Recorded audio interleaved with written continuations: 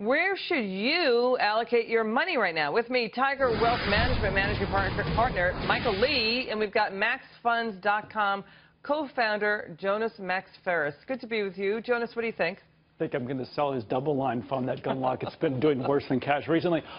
I will say I was more optimistic after the quick crash for the Brexit vote. This quick rebound, I think, was a little too much. It was, in my opinion, driven all by interest rates going down and staying down. They didn't go back up with this recovery. So this is just the lever of stocks are worth more because rates are lower.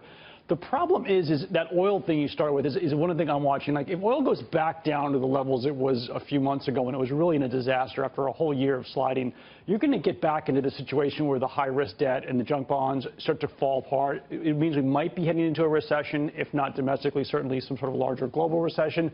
And ultimately, that would send stocks down, even with low interest rates. So that $40 thing, it needs to stay above that to keep all that speculative, highly leveraged oil exploration pipelines, MLPs. They've all recovered, but they will start the cascading problems again if we get back down to the heading towards 20s. Michael Lee, what do you think? I think, look, I think you got to go stick with the S&P 500. I'm very positive on the U.S. economy.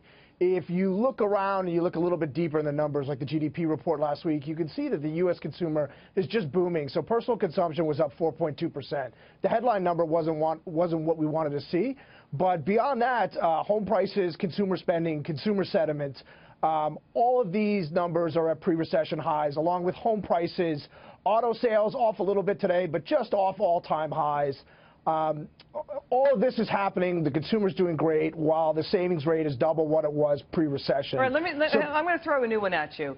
Here's the thing. I'm going to ask you who is better for the economy. Is it Hillary Clinton or Donald Trump? Donald Trump has a more optimistic agenda. He is about bringing economic growth back into this country by getting the government off the backs of U.S. taxpayers.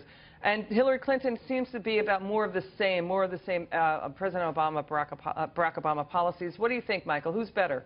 Well, I'm glad you asked that. I think they'll both be dramatically better because of the regulatory environment we're looking at right now.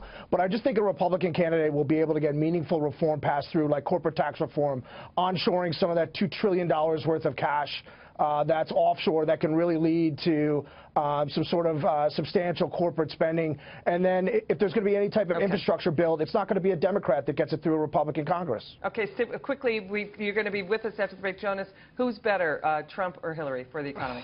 One-word answer. Short run Trump, but they both are really lousy. Long run worse than Obama. One-word answer. Who's better? One word. Of the three, Obama. Okay, no, Hillary or Trump. One word.